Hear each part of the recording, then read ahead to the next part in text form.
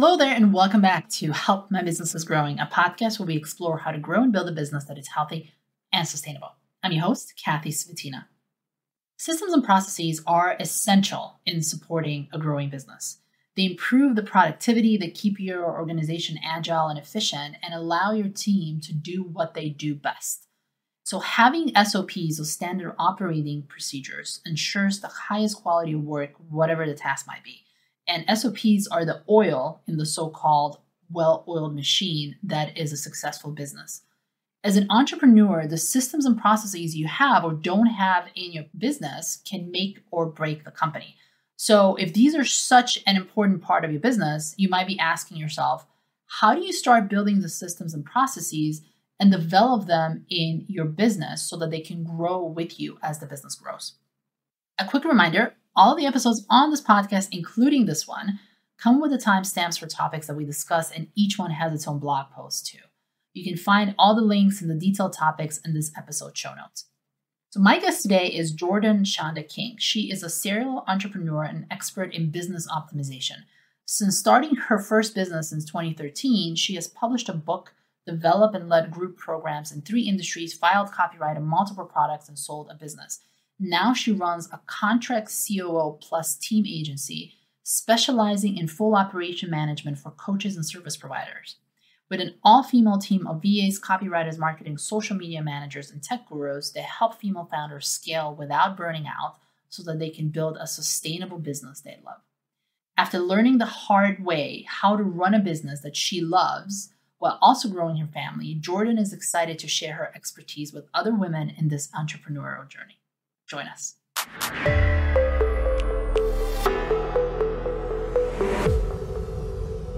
Welcome to the show, Jordan.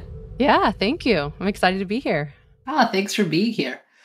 You know, one of the things that I keep saying to the businesses that I work with is how important it is to have systems and processes in place, because it becomes this anchor in all the chaos of growth. And I work with a lot of growing businesses. So before we dive into the specific of hows, let's start with why have these systems and processes in place and what happens when a business doesn't have them? Totally. So when I think systems and processes, I sometimes think about that in terms of something that's very simple that I think people can complicate in the online space. So I think a lot of times when people hear systems, they think a full Dubsado build or something like super complicated. And for me, when I think of the word systems, I think of just a step-by-step process that is being followed, whether that's manually or automated or a mix of both.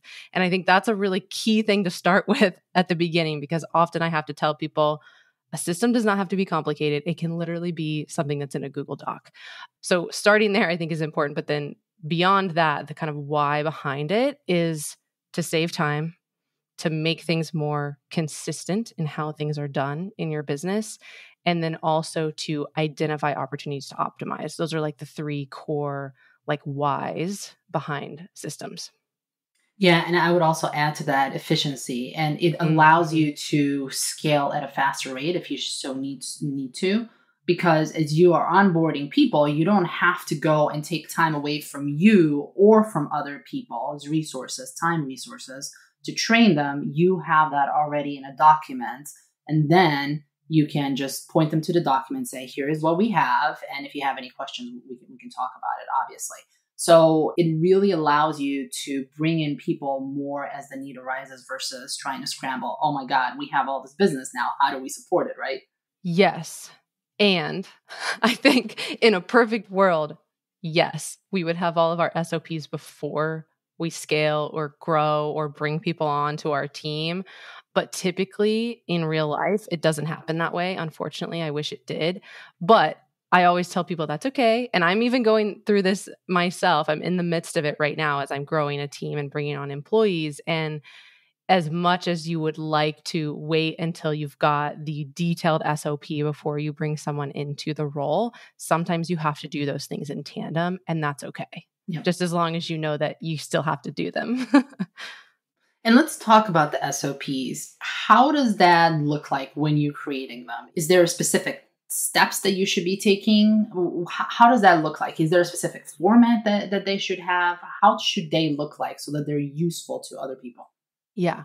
So this is another thing that it's so fluid and it depends so much on the exact SOP that you're creating. I have a very strong opinion that when I talk about SOPs and when people think about SOPs, sometimes their mind goes straight to like a manual, like that type of format, something that's very detailed. It's got every little minute step and it's maybe got pictures to go with it. So you know exactly what button to click when.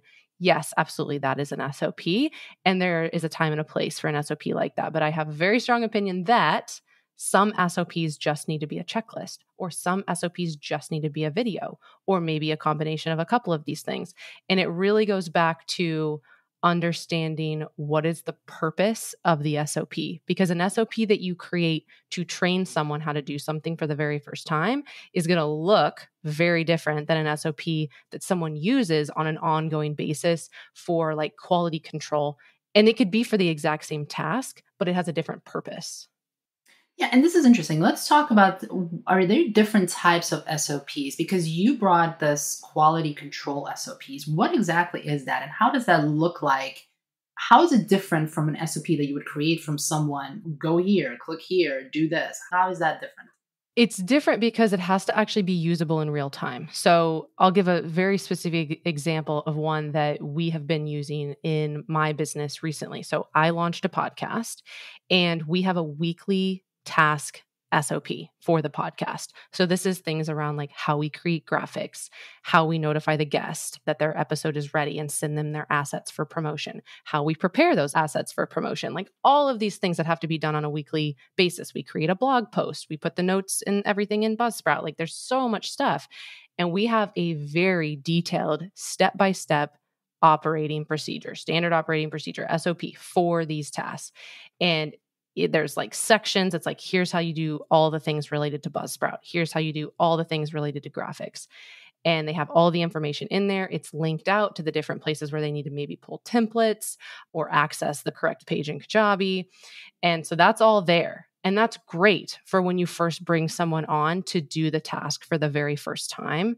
Or if the person who regularly does the task is out and someone else needs to do the task and they're new, so that you have to have that level of detail sometimes.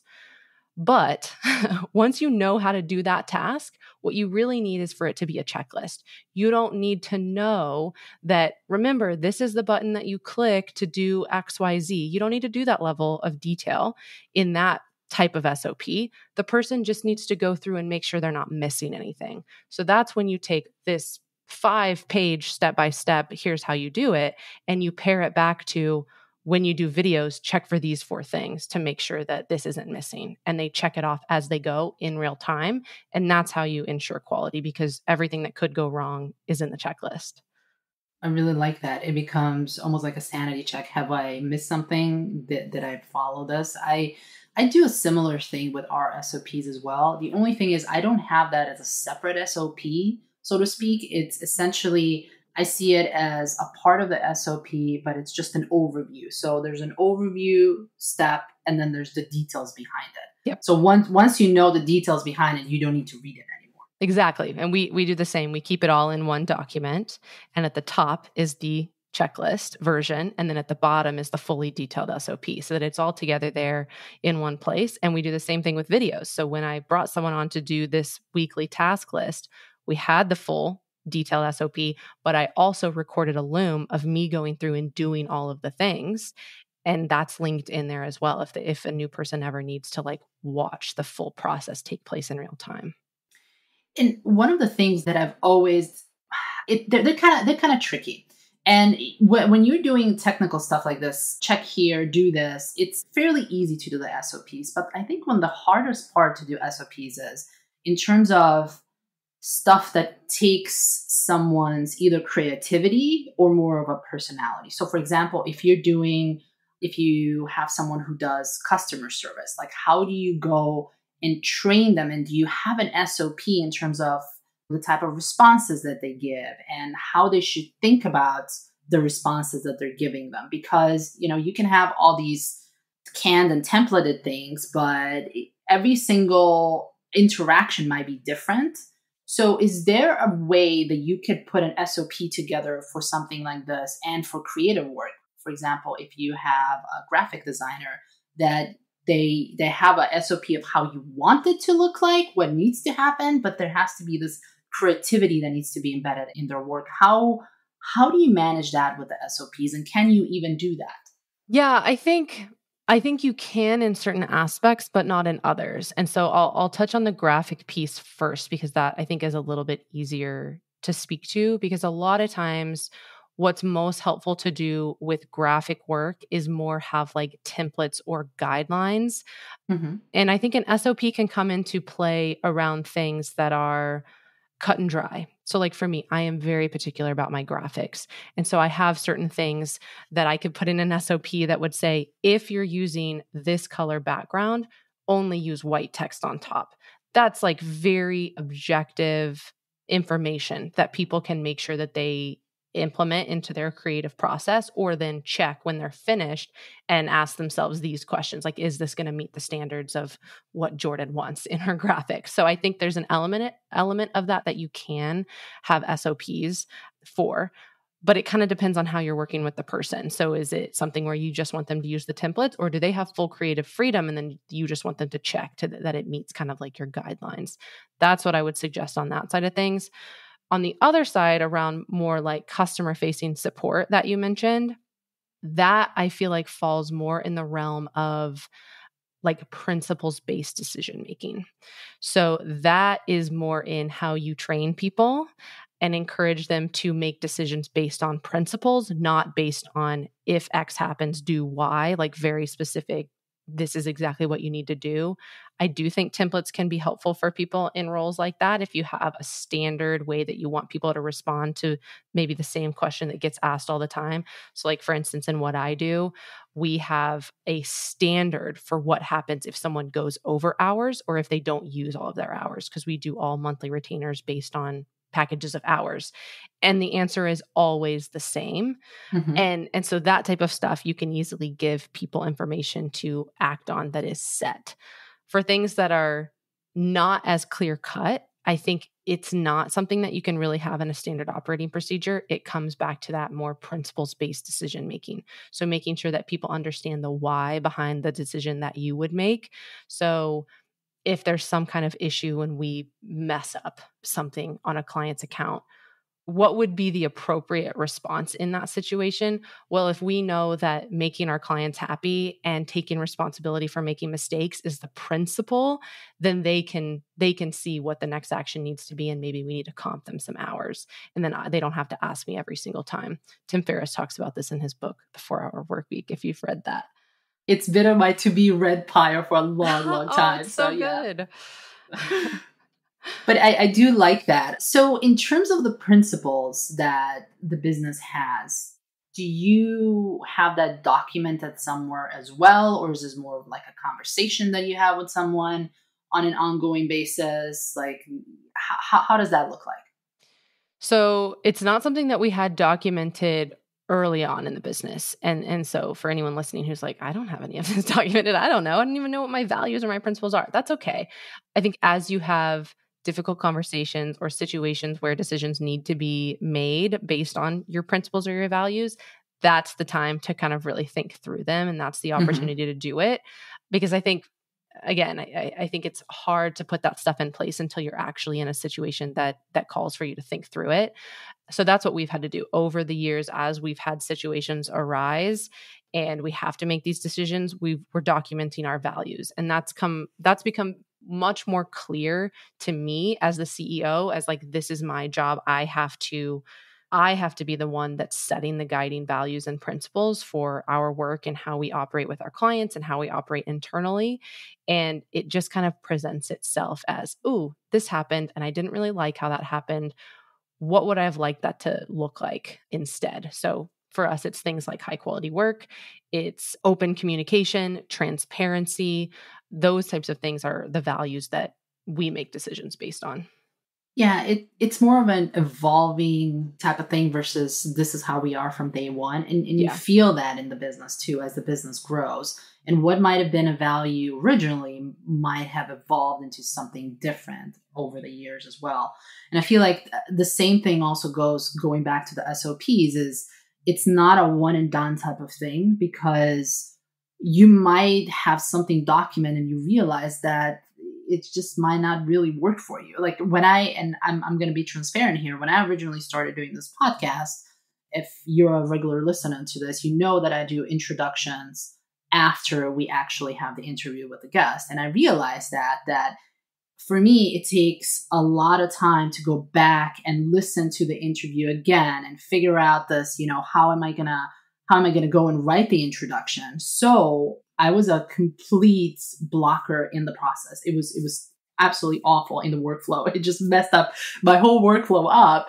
So then I figure out that this SOP is really not going to work for me anymore. And then we revise it. Now I actually have someone else do that, and I read it and she writes it for me versus me going back and writing it. So this was a pretty good example of how something you think might work well, it actually can, you realize once you start doing it, it's like, oh my God, this is really not working for me. Yeah. And I think this too is where values and priorities and principles come into play, because I have found the exact same thing to be true for us, but I've made a different decision because maybe I'm a control freak. I don't know. Like, we can talk about the why behind it. But for me, I enjoy and haven't wanted to let go of the listening to the entire episode before it's released piece of things. And so what we've decided is that even though it kind of does create a little bit of a block because it takes extra time for me to be the person that has to listen to the episode, I think that I feel more confident in the show notes. I feel more confident in how I'm promoting it. I feel more confident in it actually being published. And it always sparks ideas for me to create content too. So it has kind of this multi-function purpose behind it. And so even though it takes more time and it's not necessarily the most efficient way to do things, we've decided to keep doing it that way, because if I'm going to listen to the entire episode anyway, I might as well be the one who's finalizing the show notes. So I kind of do it in a similar way as you, in that my editor creates the bones of the show notes first so that I've got bullet points there that he's listed out, but then I still listen to everything and I customize it based on what I heard and make sure that there's not anything that I want to tweak before it's actually released. So just want to mention that, because I think that sometimes people can get caught in this trap in thinking that the right SOP or the right way to do things is the most efficient way. And that's not necessarily true. Efficiency is important, but effectiveness is also important. And so understanding those principles behind why you're doing it that way come into play here too, for your own SOPs and your own way of showing up in the process. Yeah, I really like that too. And this is a great example of how one person does it. It's completely different than the other business does it. Yeah. And you have your own reasons why you do certain things. Like for me, it was, I care about the quality of the podcast, but I just do not have the time nor the resources, my own resources, to dedicate this much time into it because I have other things. So that's why I opted. I said, this is good enough. I trust my team to do it, and I'm just going to let that piece go. Yep, exactly. So let's talk about how to actually create these SOPs. What is the best way to do it? Do you put it in a Google Doc? Do you put it in a project management system like ClickUp or Asana or whatever you use? We personally, in my business, we use ClickUp. So ClickUp is like the central hub for everything. We have all the SOPs in there. We have all the workflows. Everything is in there because it's easier for us. But I'm interested in, what do you use in your business and what do your clients use? Yeah. So I'd say there's 3 main platforms that we use specifically internally and for our clients. The first is Google Drive. So Google Doc is almost always the starting point for a lot of these things, even if it ends up being a template or something elsewhere. Google Doc we use for documentation and kind of like an archive of everything. The second is Loom for videos. So we do Looms for almost everything, because a lot of people just need to see it happening in real time and see where the buttons to click are located, or hear the narration of the why behind the SOP as they're seeing it take place. So Google Drive, Loom, and then ClickUp. So we do use ClickUp both internally for our company and project management, and then also for the project management for all of our clients. So again, the first step is figuring out the why for the SOP, because the format that it's going to be in is going to depend on who's using it and what they're using it for. But it's usually going to end up being in one of those 3 places or in multiple places. So like the one I just explained, There's a Google Doc for that entire weekly podcast SOP. There is also an accompanying Loom that I mentioned showing you all the steps. And then portions of those steps are in ClickUp as a recurring task for the person who's actually doing them. So that one in particular lives in all the places, but other SOPs, other projects, other tasks may only live in one of those places. And who creates these? Is it the business owner? Is it the outsourced team? Is it the person who's doing it? Who would be the best person to create these SOPs? Yeah. So it depends. I find, at least with our clients, that the business owner is often the person who has at least pieces of the information that need to be pulled out of their brain and go into the SOP. And so that's why it's hard. I think people want to be able to outsource this completely, and you just can't usually, unless somebody else is totally owning the task. Like for instance, maybe like hours tracking is something that I'm not involved in whatsoever for how we track hours for our clients. And maybe someone on my team is fully managing that process. They're fully managing the creation of the SOP and then they're overseeing it. Okay. So potentially the business owner could be taken out of that. But at least in the context of when clients come to us, they're either a one-person show, and so there isn't anyone else doing the task. So we need to pull the information out of them. Or if it's something brand new that's being created, they maybe want to have input. And so a lot of times it ends up needing to be a facilitated process with the person who's creating the SOP and the business owner or the subject matter expert, whoever's doing the actual task. So this happens with onboarding a lot. We'll have a client who's like, I want to improve my onboarding, or I want an SOP for my onboarding process. Great.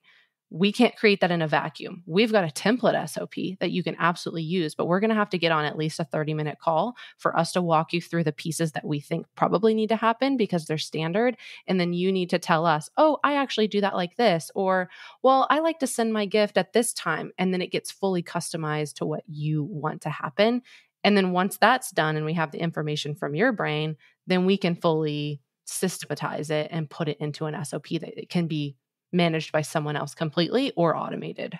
Yeah. And again, it's an evolving thing as well, because, and I see that there's an extra benefit to this because you can see what are some of the pieces that might actually be a roadblocker later in the future, or maybe right now even. So for example, if you have two people that need to prove something, what if those two people are not in the office? What do you do then? Do you need to have a backup person?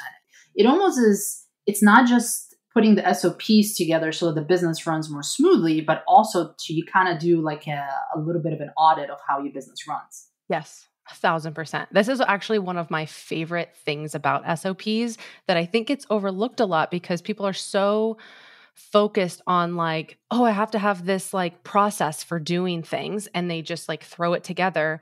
And then they never go back and look at it critically and identify those opportunities to improve. Can something be automated? Like you said, that's a time blocker. Can it be simplified? Do all of these steps even need to be in there? So like, again, going back to like the why behind the SOP, the why of who picks out your client gifts. Does it have to be you? Really critically questioning all of the pieces of the SOP, and do they have to be that way? Does anything need to be added? Does anything need to be taken away? That optimization piece, once you've got the process documented, I think is like the real beauty of SOPs personally, but I'm like a total nerd, I know.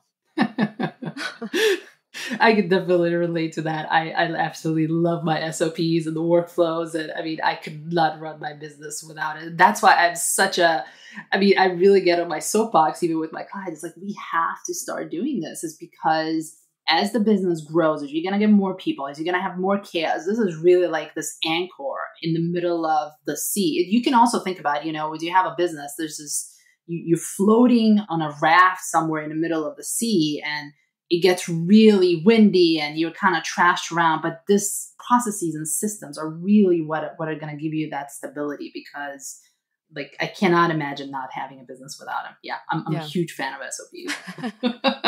As you can tell, right? Yeah. So let's talk about how often should you go back and revisit them? Obviously, these are ongoing documents that ideally you should be using them, that you can see whether they're working or not. But how often should you be really taking an audit of all the SOPs that you have and figuring out maybe I need to change something or maybe we need to create another one? Like, how does that process look like?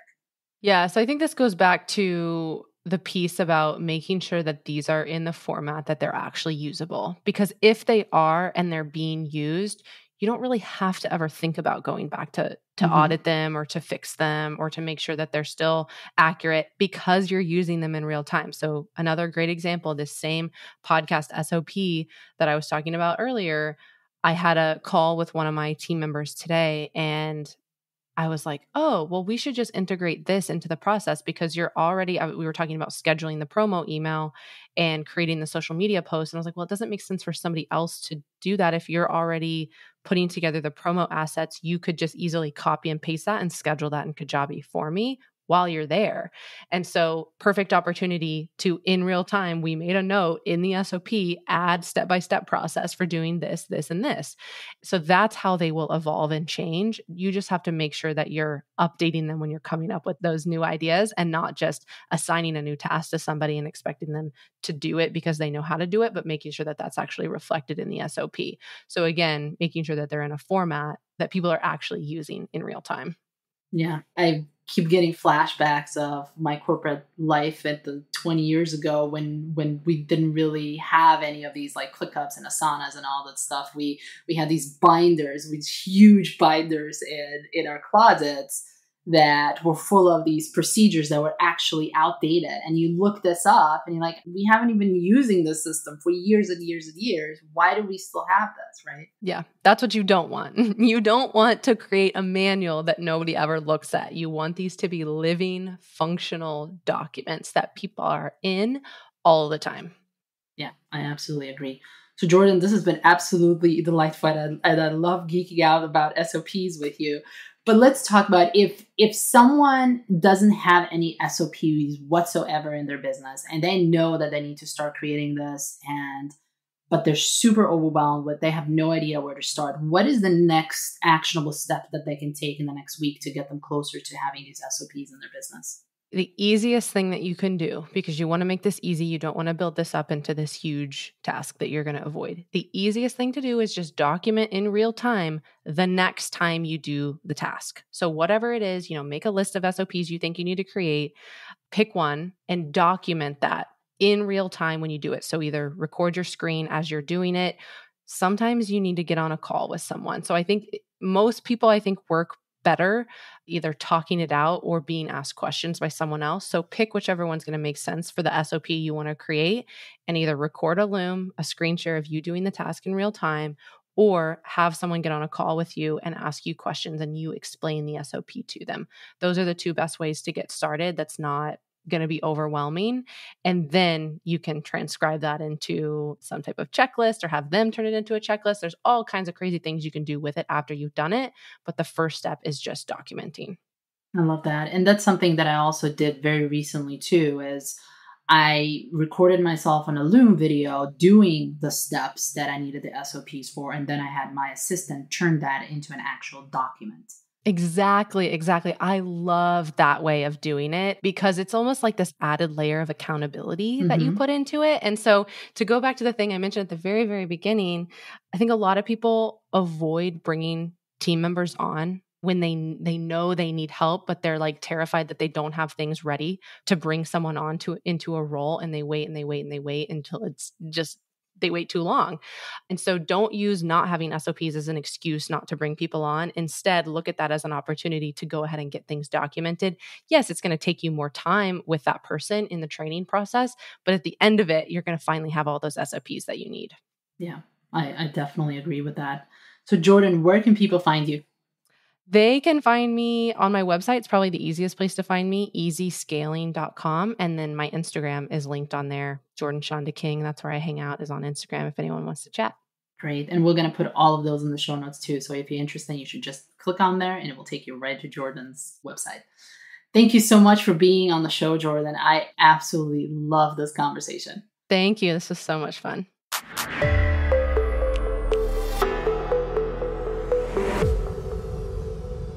Thanks so much for joining us. And I hope that today's episode has inspired you to craft your own SOPs or revisit those that you already have in place with a fresh set of eyes.